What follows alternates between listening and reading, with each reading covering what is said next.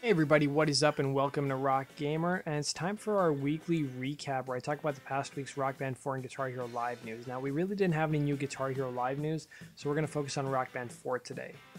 Let's talk about the biggest news of the week. Xbox One digital pre-orders are now available on Xbox One.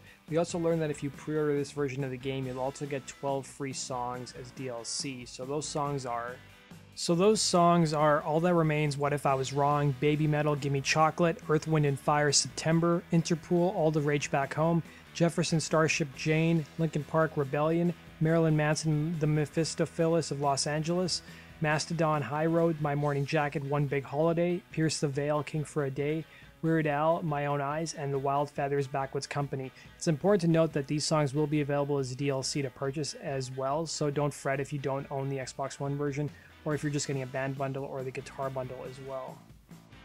We also learned from TwitchCon this week, where Harmonix is actually right now doing a live stream for Rock Band 4.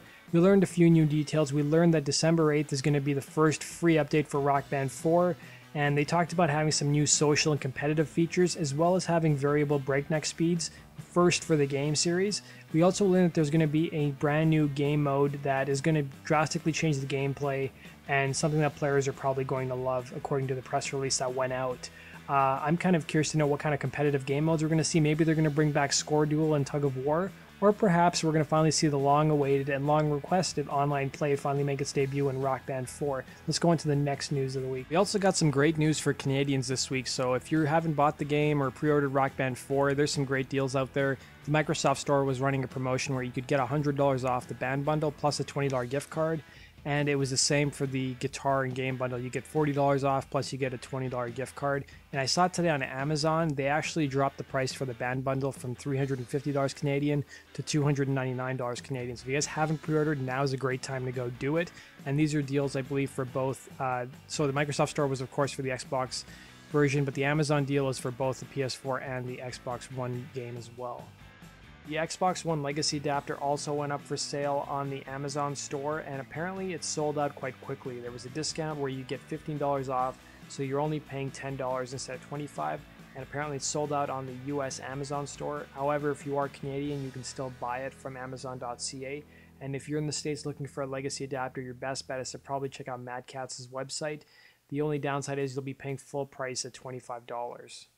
Also learned from Harmonix this week that they will be having a Rock Band 4 launch party, if you want to call it, during Comic-Con in New York on October 8th. I put the link down to the website below. There are also some chances that you could win some cool prizes there as well. Tickets are only $5. You don't even need to have a pass to Comic-Con to actually go enter the party as well. I learned that the Frank Turner song I Still Believe, which was released as DLC earlier this year and given as a free track to the entire Rock Band community, was apparently pulled from the music store for Rock Band 3. But you shouldn't worry because you'll still be able to download it in Rock Band 4 if you missed out when it first became available earlier this year. Also learned that the 30 free songs that you'll get if you bought the band bundle will actually be made available for purchase on day one when Rock Band 4 comes out.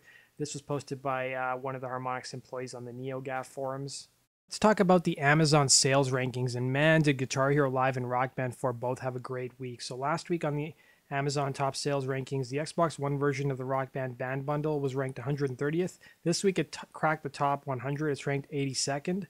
On the PS4 this week it's ranked 158th. It was 197th last week. And on Guitar Hero Live, just the one guitar and game bundle is ranked 1003. Last week it was 1545 on the PS4, and this week on the Xbox One it's 602nd. Last week it was 1162, so both games moved up quite a bit. That basically does it for this week's news, guys. Thanks for watching, and subscribe for the latest Rock Band 4 Guitar Hero Live and Amplitude news. Take care.